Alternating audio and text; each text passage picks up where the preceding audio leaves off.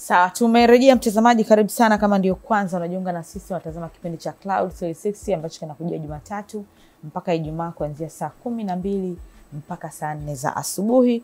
Na leo ni Jumatatu ya Aprili 8 mwaka 2024. In case umesahau, tunaendelea na mwezi mtukufu wa Ramadhan tukiwa kwenye 10 la mwishoni kabisa. Na kama ambavyo tunafahamu, wiki hii Mwenyezi Mungu akijalia basi tutakuwa tunasherehekea sikukuu ya Eid al-Fitr, kwa maana ya Ramadhan ndio inakuwa inaishia ukingoni. Leo ni mwezi 28. Yes. Leo siku 28 tangu tulipoanza kufunga. Siku hazigani, siku zinaenda. Kwa hiyo ambaye ukufunga unaweza sasa hivi ndio unajuta, sema kumbe siku zimeisha, kwa nini sikufunga? Basi mwaka ujao inshallah Mwenyezi Mungu akikujalia unaweza kufanya hivyo, lakini unaweza kuzilipa tu, si muda bado upo, ili mradi isifike Ramadhan inayofuata kabla haujazimaliza funga zako. Kwa hiyo unayo nafasi bado ya kufanya hivyo, lakini kama ulikuwa na nafasi, si mgonjwa au una udhuru yote ya kukufanya usifunge, basi mwakani jirekebishe ili uweze kuungana na wenzako uweze kufunga, ili uepukane na majuto unapoona wenzako wameshakula ngwe bado siku hizi 2 tu ndio unaanza kujutia. Basi usifanye hivyo, jirekebishe. Mwaka huu uwe mwaka ambao umekufanya ujifunze kubadilisha fikra zako kwa mfungo wa mwezi mtukufu wa Ramadhani. Unapata thawabu, lakini unarekebisha pia afya yako, kwa sababu kufunga pia ni tiba. Sawa, baada ya kusema hayo, hapa sasa hivi tuko na Sheikh Ustadh Suleiman Kova. Alhaj Suleiman Kova. Umeenda kuhiji? Yes. Umebahatika, mashaallah. Basi Mungu aendelee kuleta kheri. Uweze, sinaruhusiwa kwenda mara 2 3? Naruhusiwa. Na ikiwezekana kuwapeleka wale ambao hawana uwezo. Naruhusiwa. Mimi ni Alhaj Suleiman Kova, ambaye pia ni mwenyekiti wa bodi ya wadhamini BAKWATA. Na pia hivi karibuni mufti wa Tanzania Sheikh Abubakar Zuberi aliniteua kwa mwenyekiti wa tume ya maboresho ya BAKWATA. Yani BAKWATA inatakiwa iwe bora, itoke pale ilipo iende mbele, kwa maana ya kwamba ile BAKWATA reform iwe kuna maboresho. Hongera sana. Nakushukuru sana kwa comment yako ya kwanza kuhusu mambo ya kufunga. Hiyo unaonekana pia unajitambua katika swala la mambo ya kijamii, hasa ya dini. Nashukuru sana, asante. Sawa, mzee Kova pamoja na mengi ambavyo tunamfahamu, yeye ni polisi mstaafu. Ndiyo. Na mara mwisho alikuwa kamanda wa polisi kanda maalum ya Dar es Salaam. Mimi ni commissioner wa polisi mstaafu ambaye mwaka 2015 nilistaafu nikiwa kamanda wa polisi kanda maalum ya Dar es Salaam kwa muda wa miaka 7.5. Yes. Watoto 2000 inawezekana wakawa kujui vizuri. Na ndio maana nimeona umenisahau sana. Muda mrefu. Sababu mzee hivi yupo kwanza yule. Nataka niwaambie kwamba nashukuru Mwenyezi Mungu. Nipo afya kama unavyoona. Uko vema. Siha imekuwa nzuri zaidi pia kwa sababu ya mwezi huu mtukufu wa Ramadhani. Na kama ulivyosema kwamba kipindi cha 10 la mwisho ndio sasa unaona ibada ni masaa 24. Hivi nikitoka hapa ndio maana unaona nimevaa hivi, ni moja kwa moja kwenda kumalizia mambo. Tunakesha sasa hivi. Tunakesha sasa hivi. Na ni muhimu kufanya hivyo. Basi inshallah tumuombe Mwenyezi Mungu atujalie tuweze kulitimiza hilo. Kabisa. Sawa, lakini mzee Kova yeye ni Alhaj Kova, maana unajua ni Mwenyezi Mungu amekujalia, lakini na nia ilikuwepo kwenda. Kwa hiyo lazima hiyo nayo siweke mbele, kuhamasisha wengine nao wenye uwezo. Mungu amewajalia hasa vijana waweze kwenda hija. Yeye pia ni mkurugenzi mkuu wa Kova, yani maana yake ni Suleiman Kova. Hii ni taasisi sio ya serikali ambayo imekuwa ikijihusisha na usimamizi wa maafa na majanga pamoja na masuala ya uhifadhi. Sasa yuko hapa baada ya kustaafu akajiona bado anayo nguvu ya kuweza kuisaidia jamii, maana unajua haya mambo yote tunayofanya ni kwa ajili ya kuisaidia jamii. Kwa hiyo akaamua kuisaidia jamii kwa upande mwingine. Sasa kwa sababu mwenyewe yuko hapa, tuanze kwanza utueleze wazo la kuanzisha hii taasisi, na baada ya kuanzisha taasisi ukaona uende kwenye masuala ya maafa na majanga lakini pamoja na uhifadhi. Wazo lilikujaje na kwa nini kwenye upande huu? Labda kabla hajafika kwenye wazo. Maisha kustaafu yakoje? Kwa maana tunaogopa sana kustaafu. Tunakomaa huku kustaafu. ukishaajiriwa nakwambia tangu siku unaajiriwa anza kujiandaa kuhusu kustaafu. Shachelewa. Au hata kama ni katikati. Unaweza ukafanikiwa tu kwa maana kwamba kujiandaa makazi, ununue kiwanja, uje uanze kujenga kidogo. Kawaida nyumba nzuri sana zile zinajengwa kidogo hasa kwa sisi watumishi. Na vile unasomesha watoto wako, pengine baadaye watakusaidia. Lakini ujijenge kimaisha katika namna ambayo hata kama kuna biashara zile rahisi, usianze biashara ya magari, sio madude gani. Tafuta zile biashara ambazo ni rahisi kuzisimamia. Ambazo na gharama yake ya kuanzisha sio kubwa. Kwa ukitoka na uzianze kidogo mapema wakati ukiwa kazini. Kama mimi nilivyofanya kwamba mwaka 2000 nilikuwa najua nitastaafu 2015. Kwa hiyo hasa nikajiuliza mimi nitafanya kazi gani baada ya kustaafu? Nikajiuliza hilo swali. Hiyo nikajiuliza mwaka mmoja kabla, yani 2014. Ndio nikaanzisha hii taasisi. Na hii taasisi inayoshughulika na usimamizi wa maafa na majanga ilitokana na shughuli ambazo nilikuwa nafanya hapa Dar es Salaam. Kama unakumbuka tumekuwa na mafuriko makubwa sana kwa mfano Jangwani. Watu walifariki pale, tukawapeleka Mwabepande. Kulikuwa na matukio mengi sana yalikuwa yanatokea hapa Dar es Salaam yanayohusisha maafa au majanga ambayo ni ya kiasili. Unaona? Kwa hiyo mimi nikaona mbona hii kazi ni ngumu sana lakini naiweza. Unaona? Kwa sababu ni kitu ambacho niliona kinawezekana. Nikaona kwa sababu nimeshazoea kutumikia jamii kwa kupitia jeshi la polisi. Nikaona kazi hiyo hata kama hainipi hela nyingi au hainipi hela, lakini bado nitahisi katika swala la uzalendo kwamba bado ingenifanya mimi nijisikie kwamba natumikia umma. Kwa sababu nimekaa miaka 41 katika jeshi la polisi na miezi 6 nikitumikia wananchi tu.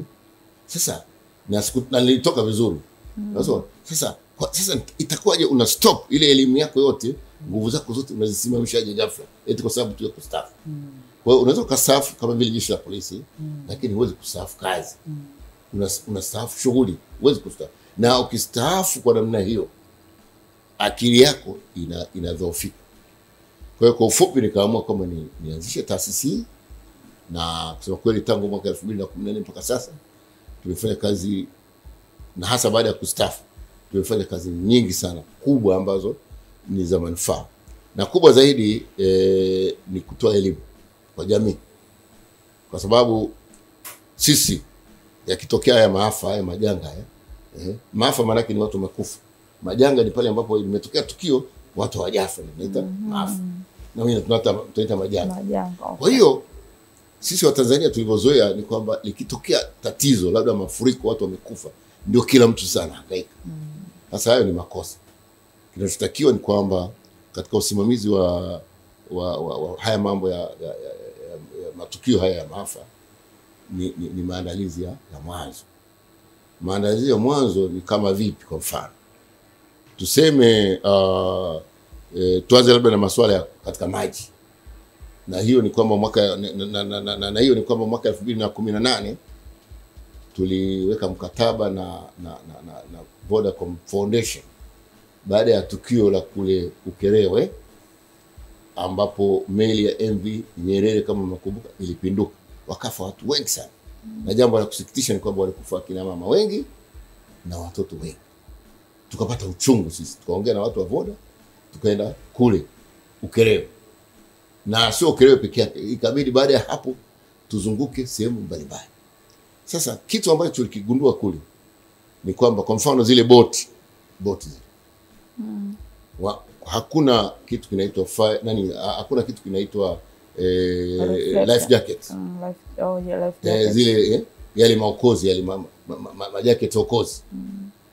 Na kama yapo katika meli ni machache. Na wala abiria hawapewi tahadhari yoyote. Tuchukulie katika ile hiyo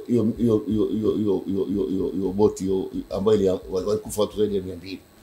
Tuchukulie kwamba siku ile angeamka mtu, habari ya abiria, tunasafiri kutoka Mwanza tunakwenda Ukerewe. katika safari hii tutachukua muda fulani hivi na hivi, kama wanavyofanya katika ndege. Anasema hii inaweza ikatokea jambo ambalo halikutarajiwa. Kwa mfano meli inaweza ikapinduka. Sasa ikitokea, wanaambia majacket yako pale, chukua moja, vaa hivi. Yani unaonyesha, unafanya demo kabisa kwa wale abiria.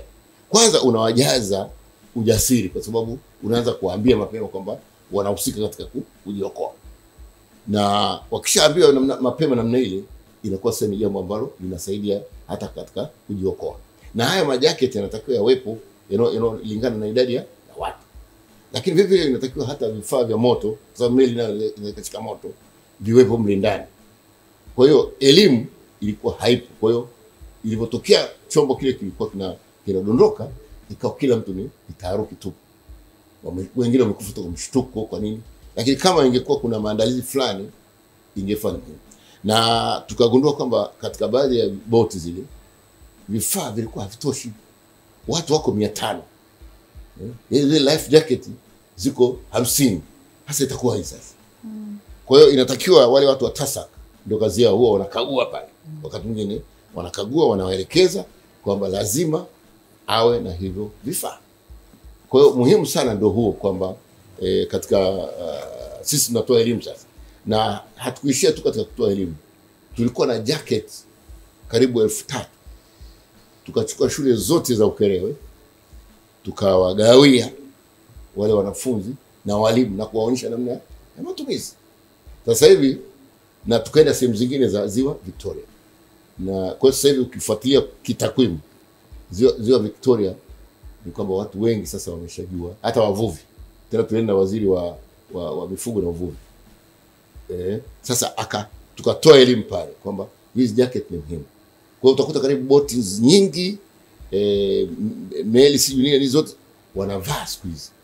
Haya majacket manini yako pale yamejaa. Kwa hiyo tayari ile elimu imepunguza. Sio kama ajali hazitokei, huwezi kuzuia ajali. Lakini inasaidia kwamba. Lakini lingine pia tunatoa elimu kwamba kwa nini unajaza mizigo mingi? Kwa sababu katika boti ni lazima kuwe na limit, yani kuwe na kiwango cha mizigo. Meli nyingi au boti nyingi zinazama au kupinduka kwa sababu ya uzito. Ukiangalia taarifa za hizi meli nyingi ambazo zilipinduka au kuanguka, moja ya sababu ndio hizo. Lakini vile vile inatakiwa wale wafanyakazi wawe na weledi, wasijisahau, yani kusiwe na jambo ambalo waliona kama ni ya kawaida. Wafuate taratibu, wafanye ile customer care kwa nani, kwa wale wa abiria, safari inakuwa nzuri. Kwa hiyo haya ndio mambo ambayo tunafanya kwa upande wa meli. Na unajua kama Ziwa Victoria sisi tuna 51% katika Afrika Mashariki. Ile 49 ndio wanagawana wenyewe wenzetu wa zile nchi mbili zilizobaki majirani. Kwa hiyo shughuli za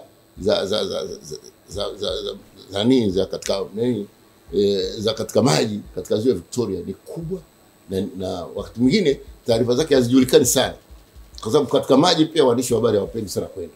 Kwa hiyo utakuta kwamba kule taarifa hazifiki au watu hawatoi taarifa, kwa sababu ni huko kwa huko wanakufa wanazikana huko. Lakini sisi tumeleta ile uelewa. Kwa hiyo taarifa zinafika, kila kitu kinatokea. Kamati ya ulinzi na usalama ya wilaya ile ya Ukerewe iko vizuri sana mpaka sasa. Kwa hiyo mambo ya kule sasa yako vizuri. Kwa hiyo hayo ndio mambo ya katika maji tumefanya. Na kusema kweli ilikuwa ni kazi kubwa, na tulifanya mkataba wa miaka 3, 2018 mpaka 21. Huo mkataba tumeshamalizana nao, tumeshafanya utafiti, tumefanya vitu mbalimbali. Sasa hivi Ziwa Victoria kusema kweli kwa kiwango kikubwa wananchi wanauelewa. Ndio. Hapo mmesema mmefanya utafiti. Kwenye na umesema kwamba sio kwamba ajali hakuna, kwa sababu ajali hazizuiliki. Ndio. Ila nyinyi mmesaidia tu kwamba ajali inapotokea watu waweze kujiokoa. Sawa. Labda katika tafiti ambazo mmefanya ni nini hasa ambacho kinasababisha hizo ajali nyingi zinazotokea? Hiyo ni swali zuri sana. Kwanza kabisa kuna uzembe. Kama nilivyokuambia, uendeshaji wa chombo chochote ndani ya maji unataka weledi. Yani ule taratibu zake zifuate. Uzembe ni kwamba kama nilivyosema, hakuna maelezo yote kwa abiria, hakuna na uzembe unaweza kuwa wa mwenye boti au hata wale wafanyakazi. Wanakuwa wanazembea hawajali kama mfano kama hivyo kwamba je, hivi mizigo imewekwa kiasi gani? Uzito uko vipi? Sasa unapokuwa ufuati unaleta huo ni uzembe. Lazima kuwe na limit kwa bwana, hakuna. Hiyo namba moja. Pili, baadhi ya wafanyakazi sio professionals, sio wale ambao wamepata mafunzo ya kufanya kazi katika watu wanaajiriana mjomba, shemeji, nani. Sasa matokeo yake ni kwamba inapotokea dharura au nini, wale wanakuwa hawana cha kufanya na wao wenyewe wanasikitika, wanaanza kuwatia hofu hata abiria wengine. Kwa hiyo kuna huo uzembe ndio hasa unabeba, na uaminifu unakuwa haupo. Hivi kweli wewe meli inatakiwa kupakia tani 20, wewe unakata ni 40, na tajiri hajui, anajua tu ni labda ni 20. Ili wewe ile 20 mkifika mgawane, lakini huangalii lingine. Unapotaka kusafiri na chombo kile, lazima uangalie hali ya hewa iko vipi mbele, kwamba leo hali iko vipi. Lakini wewe kwa sababu una tamaa, unasema twende tu, haina tatizo hiyo. Kama unakuta leo kuna mawimbi makubwa katika bahari au ziwa, mnasubiri mpaka wakati utakapokuwa sawa sawa. Siku moja kwa mfano mimi nisafiri kutoka kuna hoteli moja nzuri sana kule Mafia ya kitalii, ambayo bei yake ndio kubwa kuliko hoteli zote hapa Tanzania. Wakati wa kwenda ilikuwa salama. Wakati wa kurudi tulikuwa na wenzangu, kwa sababu mimi nilikuwa ni makamu mwenyekiti wa bodi ya mambo ya hifadhi ya bahari, inaitwa MPRU. Sasa wakati wa kurudi tulikutana na mawimbi hatari sana. Kwa hiyo tulikuwa tunapelekwa juu chini ndani. Siwezi kusahau ile kitu. Lakini baadaye tukajiuliza sisi kwamba hivi imetokea vipi? Kumbe yule jamaa ni kijana wa kizungu. Yeye ameshazoea, yani anaona ni kama ndio hobby.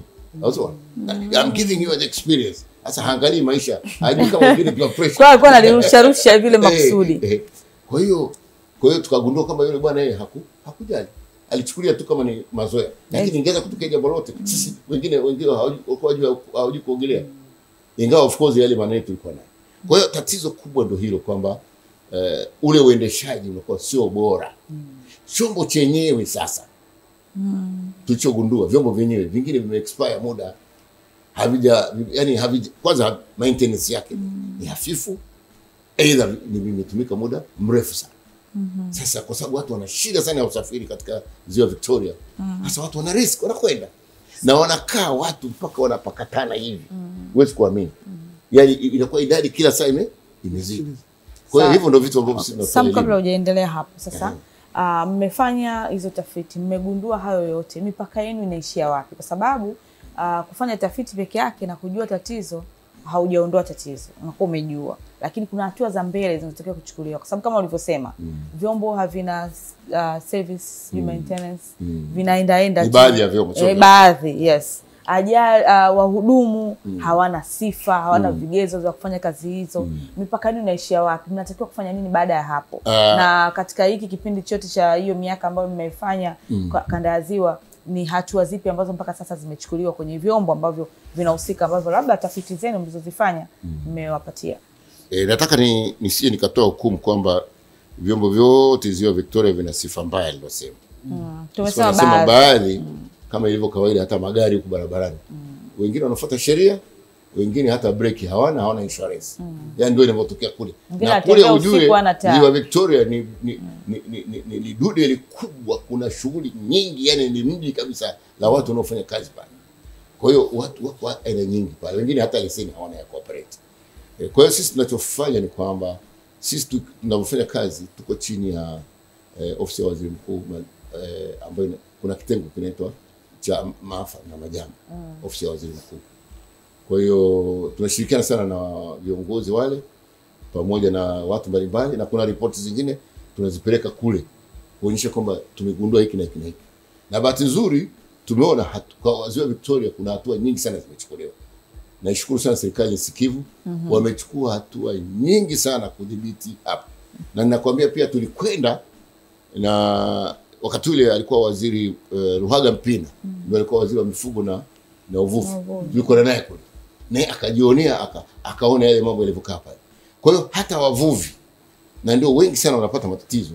Wavuvi wengi wanakuwa ni watu ambao wamezoea sana ile kazi. Vitumu vyao vidogo nini na nini, lakini hata jacket hawana habari nazo. Kwa hiyo zote zile ni vitu ambavyo sisi tumetoa elimu, na bahati nzuri pia zile kamati za ulinzi na usalama za wilaya, na pia ujue kule katika wilaya na mikoa kuna kamati za maafa. Zile nazo tunafanya mawasiliano nazo, na wenyewe wanaenda katika vijiji mbalimbali kuwatembelea au kupita na wenyewe kama sisi tulivyofanya, na kutoa elimu kwa wavuvi pamoja na watumiaji katika ziwa. Sasa hizo elimu kwanza, kitu kikubwa kwa binadamu ni uelewa. Asipoelewa binadamu ni tatizo. Na hasa kubadilika sasa, kutoka kubadilisha mazingira. Kwamba zamani ulikuwa umezoea hivi, uende sasa katika kitu ambacho cha weledi, sasa ni kazi kubwa. Lakini pale zinapotolewa adhabu kwa mtu ambaye amekiuka, pale ambapo kuna semina, kuna kongamano, kuna vitu gani vinavyohusu mambo hayo ya maisha katika maji, inakuwa sasa ni jambo ambalo linaleta tija sana. Na kama nilivyokuambia, naomba nimalizie kuhusu mambo ya maji ili niende katika moto, ni kwamba uelewa umekuwa mkubwa. Leo wale watoto wakati tulipowapa zile life jacket, wakawa wanatupigia simu kwamba wananyang'anywa na wazazi wao. Tukamwambia mkuu wa wilaya ya kule, kwamba mbona wananyang'anywa? Wakaita vikao vyao vya shule na nini, sasa wakawa wazazi wananunua za kwao na vitu kama hivyo. Kwa hiyo lakini kule kuwanyang'anya pia ni awareness, ni kitu ambacho kinaonyesha kama wanaona kama ni muhimu. Unaweza ukaona katika picha kule kwamba hawa ni wanafunzi ambao tulikuwa tunawagawia, na wote tuwafundisha, ndio kizazi cha sasa. Kwa hiyo umuhimu wa taasisi yangu ndio huo katika swala la maji, na ni kwamba ni vizuri kila mtu akafuata taratibu hizo, sio tu Ziwa Victoria, maziwa mengine mengi na hata katika bahari. Labda unapeleka kwenye moto, labda tuunganishe na hili swali. Experience yako imeoneshaje Watanzania utayari wetu kuhusiana na maafa na majanga? Kwa sababu sisi tunatokea moto, baada ya kuchukua tahadhari ndio tunaenda kwanza tukaibe vitu, tubebe vitu. Inawezekana sisi changamoto kubwa ipo kwenye uelewa na utayari wetu. Kwa sababu badala ya kusaidia kwanza tudhibiti, watu wanafikiria kufanya mambo mengine ambayo yasiyopaswa.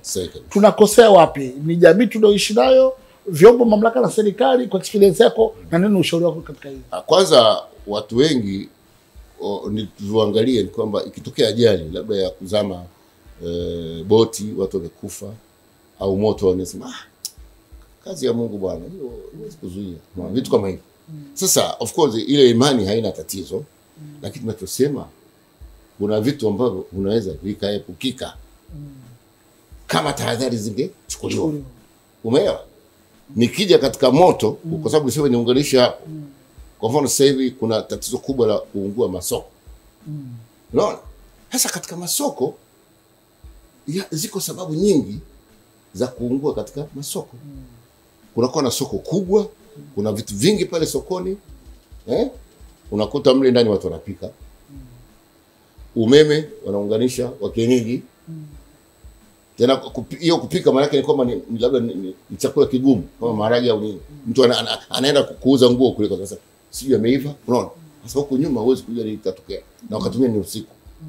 Kuna watu wanaunganisha vibaya nyaya, anaona anataka kupata na yeye mwanga fulani au huduma ile ya umeme, wanaita tu watu kienyeji, kwa baadaye inaweza ikapata short. Wengine wanafanya kazi za kunyoosha pale. Ukiangalia katika masoko mengi wanafanya pia na kazi ya kushona. Wao wananyosha, wanaosha, au watu wa mitumba ukishanunua nguo wanakunyoshea. Unaona, nafikiri kama una uzoefu wa kuvaa mtumba siku za nyuma, wanakunyoshea. Sasa ile pasi inakaa hivi. Ukisahau ikakaa muda mrefu, ikaja kalala hivi chini, au kaisahau hivi, tayari meza inaungua. Moto unaanza pale. Kwa hiyo kuna vitu vingi ambavyo vinafanya itokee pale katika nini, kuna gesi, kuna nini, kuna upishi wa gesi pale, inaweza ikaliki. Ukiwa na moto fulani inaweza ikaungua katika soko. Lakini vile vile ripoti ya mwisho ya hapa Kariakoo alisoma, nadhani mheshimiwa mkuu wa mkoa huyu alisema kwamba wamegundua pia kuna makusudi. Kuna watu wana nani, kuna watu wanakuwa wanadaiwa sijui wamekopa benki na nini, wanaona hali ni mbaya, anachoma ili baadaye ionekane kwamba katika mazingira hawezi kufanya kudaiwa. Sasa vitu ni vingi ambavyo vinavitokeza, lakini dawa yake sasa, sisi kama watu wa kutoa elimu, dawa hiyo ni nini? Dawa hiyo ni kwamba wale watu wa sokoni watopewe mafunzo maalum kwamba kutumia labda vile fire extinguisher, ile mitungi ya nini ya kuzimia moto, watolewe mafunzo pale.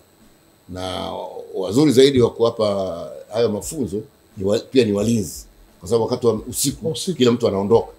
Sasa walinzi wanaolinda pale labda 4 5 wanatakiwa wapewe mafunzo, wao wanajua kwamba moto ukitokea unafanya, kwa sababu mara nyingi moto unaanza kidogo tu, unaona moshi na nini. Sasa jinsi muda unavyoenda unazidi kuwaka, unawaka mpaka unakuwa mkubwa kiasi kwamba huwezi kudhibiti.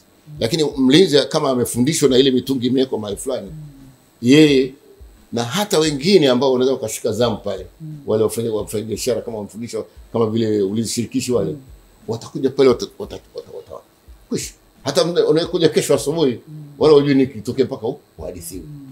Kwa hiyo hilo ni lazima sana kwamba wajifunze. Usitegemee fire wakati mwingine mtu anasahau hata namba ya fire.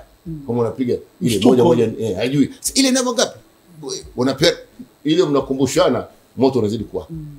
Lakini lazima pia watu wote pale wajue namba ya fire ile 114 na waweze kupiga haraka. Lakini fire, kwa mfano mimi nilikuwa nakuja hapa leo, natoka mimi na Kambweni, nimefika hapo katikati nikakuta Mbezi Beach kuna foleni ya hatari. Sasa alafu magari yamekaa, moja huko, mbili huko, mbili. Sasa hata fire mwenyewe angekuja pale kama anataka kuwahi, anapita hapo pamoja na ubabe wake wa kupita. Sasa kwamba ni mtu wa huduma, asingepita huko, moto unaendelea. Kwa hiyo najua kabisa fire nao wanafanya juhudi kubwa, wanatoa mafunzo na wanahakikisha kwamba katika masoko kuna nini, kuna hiyo fire extinguisher. Lakini tatizo ni uongozi katika masoko, wanatakiwa waone kwamba hayo ni mambo muhimu sana katika maisha ya binadamu. Mimi hofu yangu, umeongelea hapo watu ambao sio waaminifu, ambao amekopa benki, anadaiwa, ameamua kuchoma kwa makusudi kwa manufaa yake. Tunatoa elimu kwa hawa watu, tumetoa elimu kwa walinzi wa soko, lakini huyu mtu naye anatumia akili kwamba nataka nichome hapa. Hawa walinzi wataleta kiherehere, hawa wataenda kuzima, akawatoa wale kitu kidogo. Sijui unadhani mlinzi naye hawezi kubali kuchukua kitu kidogo, kwa sababu anajua soko likiungua kazi imeisha. Mimi nafikiria hivyo kwa mlinzi mwenye akili. Lakini ni kwamba hata kama kuna makusudi tuseme, lakini kwa sababu kuna watu ambao wako tayari kwa ajili ya kuzima ule moto, itakuwa ni rahisi kuzima. Kama ni makusudi ndio, lakini ni kama vile uhalifu. Kama polisi hawapo, uhalifu ndio katendeka tu. Lakini kama polisi wapo, hata kama anakamata jambazi na silaha, kwa sababu kuna ile unaita police visibility. Ule muonekano ni mwingi wa polisi, na mawasiliano kati ya raia na polisi yako karibu. Ingawa hiyo wizi huo ni makusudi, au watu wanaweza kufanya mpango watakuiba benki. Kwa hiyo vitu kama hivyo. Kwa hiyo swala la elimu, swala shirikishi. Inatakiwa hata sisi kwa mfano hapa kituo hiki cha counts, inatakiwa kila mtu ajue namna ya kutumia ule mtungi. Huwa inatokea matukio pengine hata nyinyi mwe kuwapata. Kwa hiyo ni lazima kila mtu ajue, sio swala tu kwamba akina fulani. Kila mtu anawajibika kuhusu usalama wa eneo lake la kazi. Unaona hiyo? Kwa hiyo ni kitu kama hicho. Kwa hiyo na vile sisi licha ya shughuli hizi za kuelimisha, pia sisi huwa tunatoa misaada. Kama nilivyokuambia zile file Msaada wa vifaa. Na pia tunafanya mafunzo. Sasa tuende na mafunzo. Ni kwamba kwa mfano sisi mwaka jana mwezi wa 8 tulifanya mafunzo chuo kikuu cha polisi pale Kurasini. Anaita DPA, Dar es Salaam Police Academy. Pale tulitoa mafunzo kwa sababu askari kutokana na sheria sasa ya mambo ya maafa na majanga. Polisi anategemea awe ni first responder. Yani awe ndio wa kwanza kufika kwa sababu ya network ya kipolisi. Network ya polisi ni kubwa zaidi kuliko network nyingine yote kwa sababu polisi wako mpaka katika kata.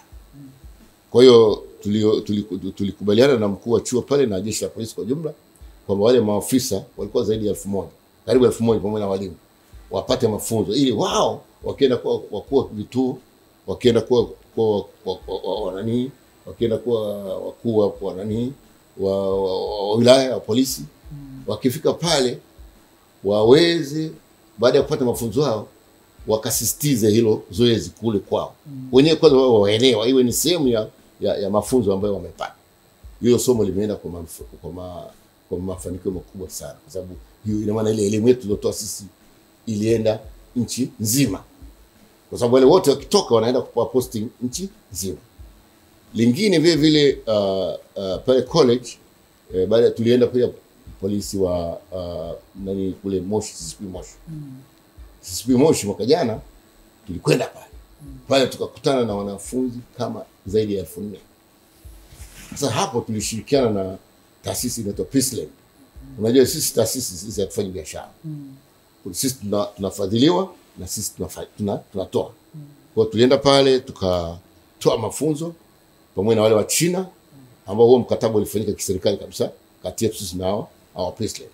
Kwa hiyo tulienda pale tukafanya mafunzo ya nguvu sana pale. Na yakawa ni mafanikio yenye mafanikio makubwa kwa sababu tuliacha na vifaa mbalimbali pale vya ambao vililetwa na wale wa China. Na tuna mpango sasa wa kusaidiana na chuo na jeshi la polisi kujenga swimming pool kubwa. Sisi tunaamini kwamba polisi itakuwa ni aibu sana polisi anaangukia ndani ya maji afu anakufa na silaha yake. Kwa sababu yeye anatakiwa aokoe. Kwa hiyo tunataka wale askari ambao watakuwa wanapita pale Moshi wote lazima wajue namna ya kuogelea. Ili wao kweli wanavyoenda katika tukio wao inakuwa na maana. Wanajua kutumia jacket, wanajua kutumia vitu mbalimbali, vifaa mbalimbali. Sasa kwa sababu wao ni vijana wadogo wana miaka 30 40 katika jeshi la polisi inokuja, ile elimu wao wataendelea kuieneza. Na sasa hivi kwa sababu jeshi la polisi limeenda katika kata, maana yake ni kwamba zile kata yule askari kata ataenda kufundisha na wananchi kule na kuhamasisha kwa jamani, hapa ni sehemu ambayo tunaenda sana mitumbwi au nini sasa au katika migodi, kwa bwana hapa tutumie nini vifaa mbalimbali kwa ajili ya kujiokolea. Kwa ile elimu tunaitoa sisi ni ya namna hiyo, tunafanya hivyo na kusema kweli tunaona kwamba ule mguso impact yake imekuwa ni kubwa sana. Pia taasisi yetu tunatoa vifaa, kwa mfano tutoa vifaa hospitali ya Meli kwa maana na zile taasisi zake zote. Pale Meli kuna Meli yenyewe, kuna wale mifupa JKCI, wale nani kwa Jakaya Kikwete moyo na nini. Kuna kwa kawaida huwa katika matibabu unakuta kuna wagonjwa ambao wanahitaji oxygen. Sasa kuna mitungi ya kawaida ya oxygen ambayo wanatumia pale. Lakini kupitia hao jamaa wa Peaceland tuliwaajiri, tukamwambia bwana sisi tunataka usasa. Badala mtu anawekewa oxygen afu inaisha, afu watu wanakimbiza kwenda kuchukua nyingine, mtu pale katikati anaweza kupoteza maisha kabisa. Kwa hiyo tukapata vitu vinaitwa oxygen concentrators, ambazo hizo concentrators ni kifaa cha kutengeneza oxygen na kumletea mgonjwa, yani na kusupply kwa mgonjwa. Ile mashine badala ya kwenda kujaza zile mashine zenyewe zinatengeneza oxygen. Ukishaziwasha tu katika umeme zinatengeneza nini? Oxygen. Kwa hiyo wagonjwa wawili wanaweza wakapewa kwa wakati mmoja wakiwa wodini. Lakini kwa jeshi la polisi pia tulipeleka licha ya Muhimbili. Tulipeleka pia polisi pale hospitali ya rufaa ya mkoa pale polisi Kilora. Kwa maana gani? Polisi wanapoenda katika matukio, kuna wakati labda watu wamepata ajali au nini, unakuta pale mtu amelala chini, kazirai, anashindwa kupumua. Sasa watu wengine kashakufa huyo, wanaweka katika gari. Lakini unaweza ukacheck, ukamwekea ile oxygen, unakuja naye katika gari, unarudi mpaka wapi? Mpaka hospitali. Kwa hiyo tunashukuru sana Wachina wale Peace kwa kutupatia vifaa. Kwa hiyo tulipeka Muhimbili na ambao ndio sehemu za emergency. Lakini vile vile sisi kama tulivyoongea tunashughulika na mambo ya uhifadhi. Uhifadhi, yani conservation. Mambo ya kuhifadhi maeneo kama sio katika mazingira. Sisi tumekwenda mwaka jana tulikwenda kule Kilimanjaro wakati ulipokuwa unawaka moto kule. Tukakuta watu mlima Kilimanjaro. Sasa sisi tukasema sisi ni wa kisasa zaidi. Tukafanya mpango wa haraka, tukaagiza zile drones zikaletwa haraka. Tukapeleka kule na tukazitoa zile drones. Drones maana yake ni kwamba zinaenda kwa speed. Kwa mfano hata ikitokea ajali, kwa mfano nazungumza ajali ya gari. Kwa wenzetu kule nje kama inatakiwa damu au kitu fulani inajazwa pale, unawasha ile drone la kimbia mara moja kibaa. Linatua pale, damu inatolewa, mtu anawekewa, anapona. Sasa kwa mlima Kilimanjaro kwa sababu ni mkubwa, kwanza nashukuru walifanya kazi sana watu wa TANAPA wenyewe, wanajeshi walifanya pale, lakini zile drones zilikuwa zinasaidia, zinaweza zikaenda mpaka mbali kwenda kuona nini kinatokea, zinaleta taarifa. Na sasa hivi tuna mpango wa kuleta zile drones kubwa kama helicopter vile au size ya helicopter ambazo zinaweza kuwa zinamwaga sasa maji. Kwa mfano unawaka mlima au unawaka sehemu fulani. Kwa sasa hivi hizo drones tunategemea zitakuja. Pia sisi tunataka kuleta maboti ambayo ni special kwa ajili ya uokoaji. Hayo nayo mwaka huu tunategemea yatakuja. Ili tufanye sisi kikubwa zaidi ni yale mafunzo. Tunatoa mafunzo pia. Ili watu wengine kama vile unaona Ukerewe tumesema kwamba tuliwapa wanafunzi na walimu. Sasa wananunua wenyewe. Kwa hiyo inatakiwa uelewa kwamba wapate mafunzo namna gani ya kuokoa kwa kutumia hizo boti. Alafu serikali au taasisi mbalimbali au halmashauri ambao wana hela ya kutosha wanaweza na wao wakanunua zile boti na zikasaidia katika masuala ya maafa na majanga. Kwa hiyo kazi yetu ndio hiyo tunaendelea nayo, na ni kazi ambayo kusema kweli ina tija kubwa. Na safari tumeona kwamba tunani zaidi safari tumeona kwamba kampeni yetu isiishie katika Instagram peke yake, isiishie katika WhatsApp, mambo ya status, isiishie tu katika mitandao ya kijamii peke yake. Leo tumeanza rasmi kuwa mbashara, na tunawashukuru sana nyinyi watu wa 360 Clouds kwa uwezo wenu, kwa sababu hapa ndio nilipoanzia siku za nyuma. Ndio sasa naanzia tena hapa katika swala la SUCOS. Kwa hiyo tunaanza sasa kwenda katika vipindi vya radio, vya television, kwa sababu hii tunaamini kwamba inawafikia watu kwa haraka. Hii haya maagizo haya. Na kwa sababu bahati nzuri mnaweka pena katika kumbukumbu zenu, mtu anaweza kagoogle kwamba Kova alifanya interview tarehe fulani, commissioner alifanya mtu anaweza kaangalia yale kwa tena ni mafunzo endelevu. Kwa hiyo ndio mimi ningetamani sana kusikia kwa wakati tunamaliza muda wetu umetutupa mkono, lakini kule Kilimanjaro ambapo nyinyi mlishiriki kuzima ule moto, ndio na mkitumia drone kama ulivyosema, lakini si mara moja kutokea ule moto pale kwenye mlima Kilimanjaro. Hivi imetokea kama mara 2-3 hivi Sam kwa kumbukumbu. Wakati ikiwa ni sasa. Sasa ninyi huwa mnafanya tafiti pia. Labda mlifanikiwa kufanya tafiti kujua kwenye mlima nini ambacho kinasababisha moto? Meli.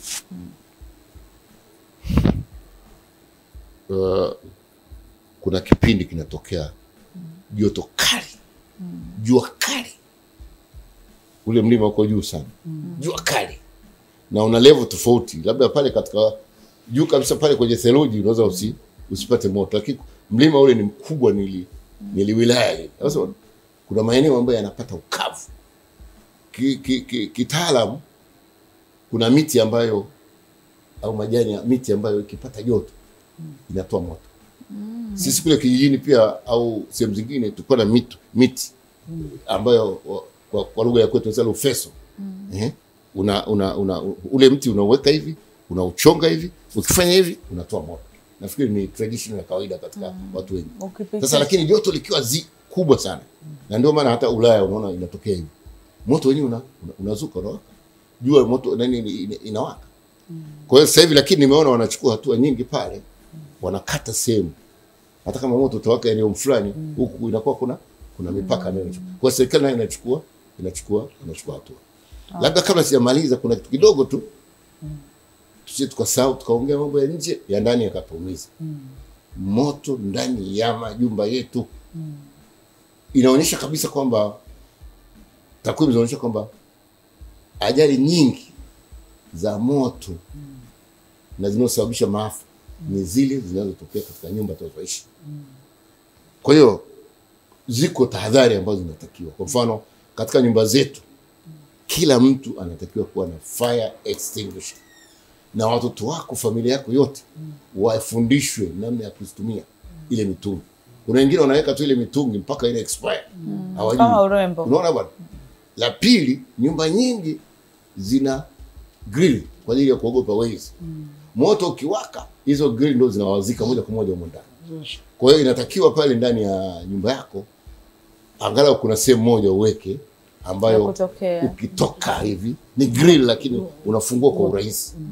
Pia funguo ambazo zinatoa pale nyumbani, usiweke funguo nyingi. Weka moja tu. Ambayo mtu yote hata mgeni kama amekuja kwa anafanya sianza kutafuta tu. Unaweka funguo nyingi sio ndio sifa. Sasa bwana. Sasa unababaika wakati umeme umekatika, giza. Halafu mbaya zaidi nyumbani zetu. Unapoenda ule mlango unapokwenda kuna nini? Kutoka. Unaenda kwa kujibamiza hivi. Au katika maholi.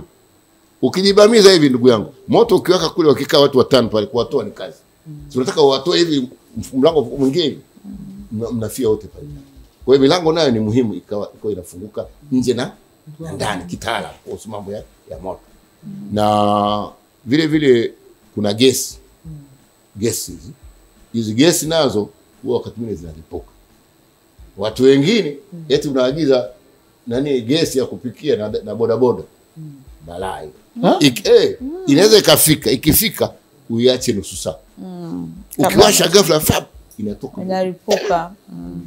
Kwa hiyo ukifika tu ile umeleta na bodaboda uweka. Kwa maana petroli imekutana na gesi. Au nini pale inakuwa shida au ile gesi wakati unapotikisika sana inakuwa iko juu. Kwa hiyo kiwasha inatoka kwa pressure. Sasa ile pressure ile inaweza kupunguza hata wewe unawasha ikakuja usoni. Lakini kitu kingine cha kuchekesha kidogo, watu wengine katika ule mtungi wa gesi wanaweka vitu ambavyo vinawapendezesha watoto. Anaweka mdoli, anaweka. Sasa mtoto anaenda kucheza pale. Hiyo nayo ni hatari kubwa sana hiyo. Sehemu ya jiko la gesi watoto kataza kabisa kwa sababu watoto wana tabia kujifunza. Na sasa ataenda kucheza pale kwa sababu umemwekea vitu ambavyo vina mvuto pale. Kwa hiyo ni mwiko kabisa kuweka vitu ambavyo vina mvuto kwa watoto. Ukitokea moto umewaka kwenye nyumba yetu na kimsingi pengine mtu ana fire extinguisher. Vitu vya kuzingatia ni vipi? Kuna mwingine anachukua maji anamwagia, kuna mwingine anapiga mayowe, kuna mwingine ajicha kufanya. Kwanza hilo fire extinguisher ni lazima. Sema kweli ni lazima. Isipokuwa kama ikitokea hakuna na sasa isiwe ndio mbadala. Basi milango ifunguke kwa haraka. Yaani isiwe kuna tatizo la kufungua mlango. Yaani ni dakika moja ushatoka. Lakini hiyo sio mbadala. Nzuri zaidi ni kwa sababu hata nyumba yako hata kama umepona, hasa wewe ulikuwa na TV yako imeungua. Haipo. Kila nyumba yote imeungua. Unaenda kwanza unahamia kwa nani? Siku hizi majirani sio wazuri sana. Kwamba hata huyu alikuwa na ringa huyu. Unaona? Sasa unasemaje sasa? Nataka kuja kwetu. Unaona? Kwa hiyo of course majirani wanasaidiana. Lakini ninachosema, kwa nini upoteze vitu hivyo? Na wakati mwingine mimi nasema siwasemei, mimi sina insurance company yote. Lakini hata bima pia kata. Ili pale ukikata ile bima itakusaidia bili ya maji unaolipa, bili ya umeme unaolipa, changanya vyote, haviwezi kuwa kubwa kuliko insurance ni kiasi fulani unakata, nyumba ikiungua, watu wakithibitisha kwamba ni kweli, baada ya mwezi mmoja miwili unapewa hela yako, kazi inaanza, unarudi pale unajenga nyumba pengine nzuri zaidi kuliko hiyo. Ni vitu vya tahadhari tu kwa upande wetu sisi. Kwa hiyo mimi nafikiri kwamba Watanzania tujihisi kwamba tuna wajibu katika masuala ya maafa na majanga. Na kitu kikubwa hapa tunachozungumzia sio kuzuia, ni kupunguza madhara. Unaona? Ukipunguza madhara, badala ya kufa watu 10 au 20 anakufa mtu mmoja au anaumia tu. Hiyo ni kama ni jambo kubwa hilo kabisa. Kupunguza madhara ni kwamba kabla mvua hazijanyesha unakuta kabisa kwamba mifereji imeziba. Eti mvua inanyesha, mifereji imeziba, ndio watu wanatumwa na sijui nani halmashauri gani sijui kwenda kufukua. Watu tayari kule wameshapata matatizo. Kwa hiyo tahadhari zetu sisi zinaanza kabla ya matukio. Hizo ni tahadhari nzuri zaidi kuliko wakati wa tukio au baada ya hapo. Kwa hiyo ni kitu kama hicho. Sawa, na nadhani tumehitimisha hapo na fikiri mambo kama muda wenyewe hauruhusu. Mimi niko hapa na tukaendelea, mambo ya maafa na majanga ni mengi. Tutakualika wakati mwingine. Sema kweli nashukuru sana kwa jinsi ambavyo serikali inasaidia. Kwa mfano sasa hivi kule Rufiji nimeona waziri mwenyewe yuko kule. Ni mbunge kweli, yuko kule. Chengerwa yuko kule wapi Rufiji, anapambana kuhusu yale mambo ya nani kule mafuriko. Kilombero nimeona na Mtwara na Lindi kule kuna mafuriko. Serikali inachukua hatua. Hiyo sisi watu wa maafa na majanga tunafarijika sana. Tunaona kwamba serikali inafuatilia kwa makini. Sawa, ni asante sana, tukushukuru Alhaj Kova, na nikukumbushe mtazamaji ni Alhaj Suleiman Kova ambaye ni mkurugenzi mkuu wa Kova Foundation ambayo inajihusisha na usimamizi wa maafa na majanga pamoja na masuala ya uhifadhi. Kama vile tumezungumza, masuala ambayo wanafanya tafiti, wanasaidia na kadhalika. Tukipata wasaa wakati mwingine tutakuwa tukiendelea kumwalika ili tuendelee kujifunza ama kupata elimu zaidi kuhusiana na masuala haya. Siku nyingine akija tuambia kabisa alete fire extinguisher hapa.